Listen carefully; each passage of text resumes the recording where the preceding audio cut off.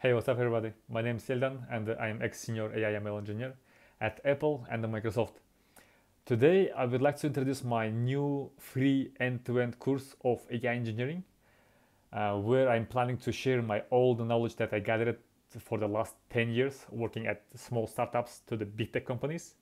In this course, I planning to share like the knowledge separated into the models. The first model could be all the concepts of engineering, what does it mean of engineering thinking, and the basics of programming, how to program it, and learning Python, all the libraries and also tools that you need to use for data analytics, data science, and the machine learning. And the next we will go ahead with the software engineering tool that you need to know for AI ML engineers. Why? Because in the nowadays the concepts it show that you need to know all the basics of understanding how the applications create and what is the object-oriented design behind it, and the object-oriented programming, some databases, what is the indexes, and what is like SQL, NoSQL databases, and should control all our like updates via virtual version control of the Git. And the next we'll consider the machine learning.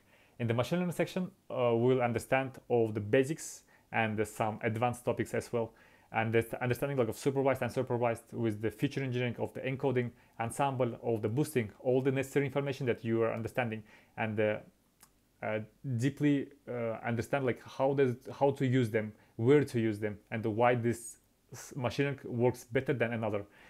Next, we will have deep learning, the basics of deep learning, understanding of neurons, understanding of the neural networks, understanding of the deep neural networks, some RNN, CNN, of the activation function, how to use them, and what is the truly behind of the nowadays AI technologies.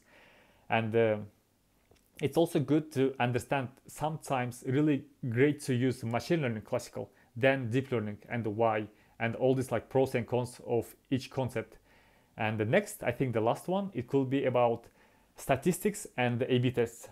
And this is the really close to the nowadays the production technologies, to understand like, for example, have to create the new machine learning algorithm that predicts something, and you have 90 something percent of maybe accuracy, and you think that in the real world production it works the same, but unfortunately it doesn't.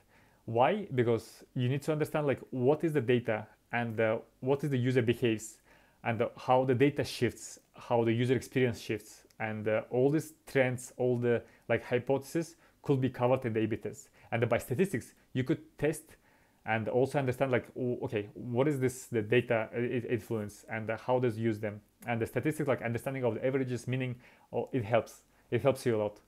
And in the end, maybe it could be some topics of the interview passing for AI ML data science data engineers, but also you can use easily like AI technologies just to check your background, and that's all.